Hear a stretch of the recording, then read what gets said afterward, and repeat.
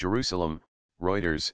Israeli Prime Minister Benjamin Netanyahu said on Sunday that a draft bill that sets limits on police investigators should be revised so it does not apply to criminal probes in which he is a suspect.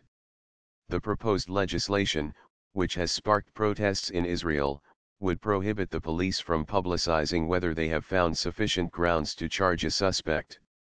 Critics say the bill is an attempt to protect Netanyahu and keep the public in the dark regarding ongoing investigations in which he is a suspect, but its supporters said it is intended to protect suspects' trademark legal rights and reputations.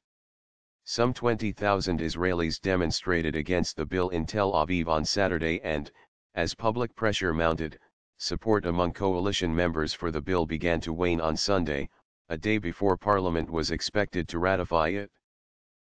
For the debate on the bill to be topical and not be used for political propaganda, I have asked that it be worded so that it does not cover the ongoing investigations in my matters, Netanyahu wrote on his Facebook page.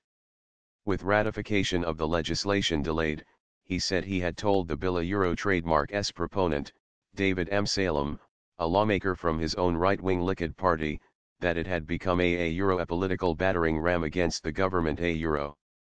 But in justifying the legislation, Netanyahu said, bill is intended to prevent publication of police recommendations which would leave a cloud over innocent people, something that happens every day. Netanyahu is a suspect in two cases. In one, he is alleged to have meddled in the media industry, and the other concerns gifts he received from wealthy businessmen. He denies any wrongdoing.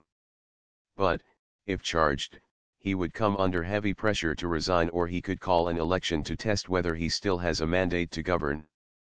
Netanyahu has in the past said he had no interest in promoting personal legislation, but he also did not order the bill trademark's sponsors, Salem and David Bitan, another Likud confidant, to withdraw it.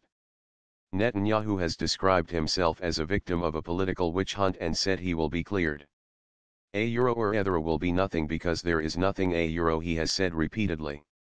This story removes extraneous text from first paragraph.